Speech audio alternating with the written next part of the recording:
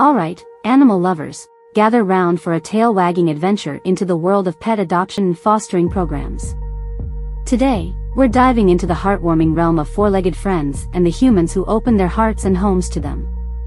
So, grab a treat for yourself and let's embark on this positively delightful journey filled with advice, tips, and of course, a healthy dose of humor. First things first, let's talk about the importance of having a solid plan.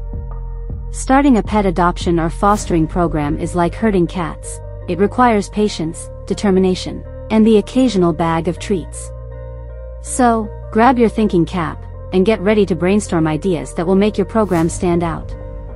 Remember, if all else fails, just add more cute puppy photos. It's a foolproof strategy. Ah, the power of networking. No, I'm not talking about your Wi-Fi connection, I'm talking about building connections with local shelters, rescue organizations, and fellow animal lovers. It's like creating a social network for pets. Think of it as LinkedIn for lovable furballs. And hey, who knows, you might just find your next furry companion in the process. Now, let's address the elephant in the room, paperwork. Yes, I know, the idea of paperwork can be as exciting as watching paint dry, but fear not, my friends. Embrace the chaos of forms and documents with a sense of humor. After all, who wouldn't want to fill out the favorite belly rub spot section on a pet adoption form? Next up, let's talk about creating a cozy and welcoming environment for your furry guests. Whether you're starting a foster program or a full-blown adoption center, the key is to make the space feel like a home away from home. It's like setting up a pet paradise, complete with comfy beds, engaging toys, and a never-ending supply of belly rubs. After all, who wouldn't want to spend time in a place that feels like a pet-friendly spa? When it comes to finding loving homes for your furry charges, the power of storytelling is your best friend. Yes, my friends, it's time to embrace your inner bard and weave tales of wagging tails and heartwarming transformations. Paint vivid pictures with your words, and soon enough, you'll have potential adopters lining up at your door, eager to meet the furry characters of your storytelling prowess.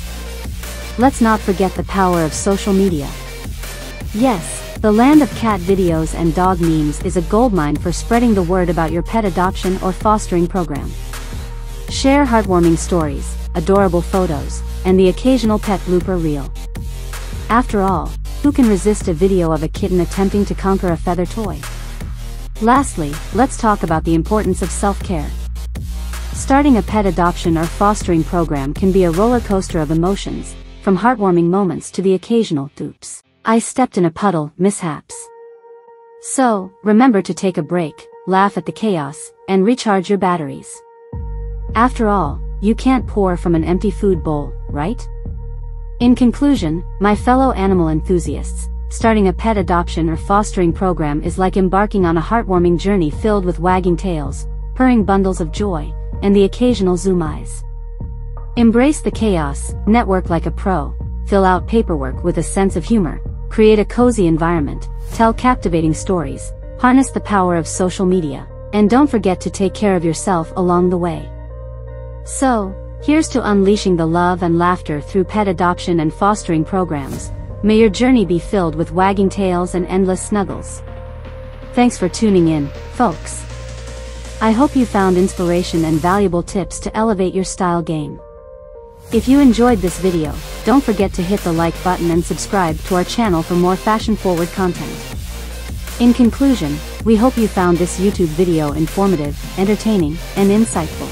If you enjoyed the content and found value in it, we kindly ask you to give it a thumbs up and consider subscribing to our channel. Stay safe and keep yourselves hydrated.